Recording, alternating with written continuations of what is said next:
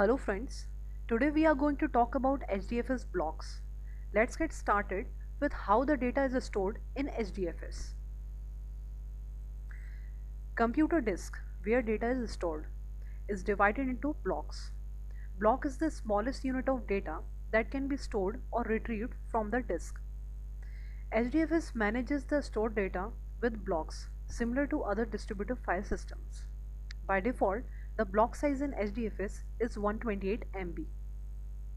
But the block size can be changed by system administrator. There are a number of ways to import files and data into HDFS, but all the files in HDFS internally split into one or more blocks. After the data has been split into blocks, these blocks are stored in a set of data nodes. By default, the replication factor is set to 3 data nodes per block, but it can also be changed by system administrator. Let's move forward and discuss the benefits of block structured file system in HDFS. And these are number of blocks on a disk. In HDFS cluster, the blocks are fixed in size, so it is very easy to calculate the number of blocks that can be stored on a disk.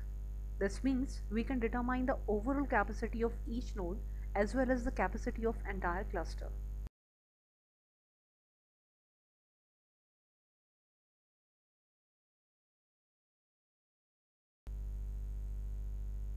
Namenode maintain metadata. In HDFS, the data is stored in data nodes in the form of data blocks. The data node does not need to concern about the block's metadata, like file permission, file size, name, location, and mapping of files to block IDs, etc., as Namenode maintains the metadata of all blocks. The entire file system metadata, including the mapping of blocks to the file, is stored in a file called FS image.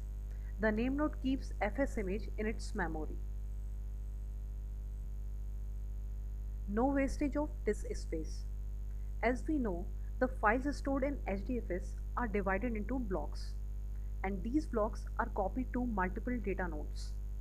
If the size of file is less than the HDFS block size, which is 128 MB by default, then the file does not occupy the complete block storage.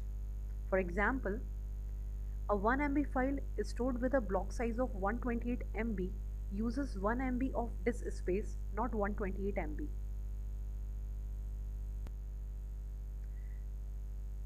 Store very large sized file.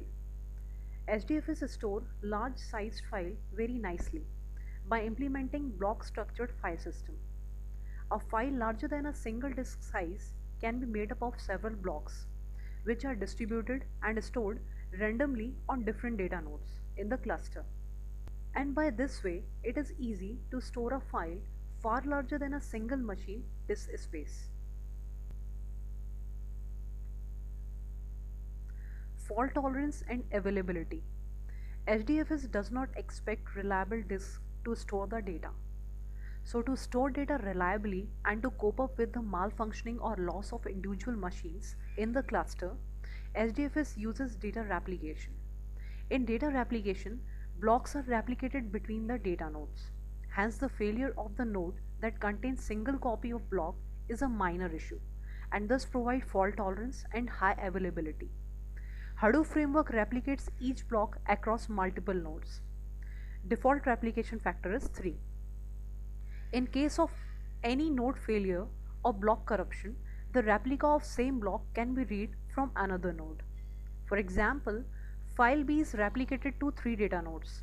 If one data node goes down, the client application can read file from other 2 data nodes. Thank you for watching this video. See you in the next video tutorial.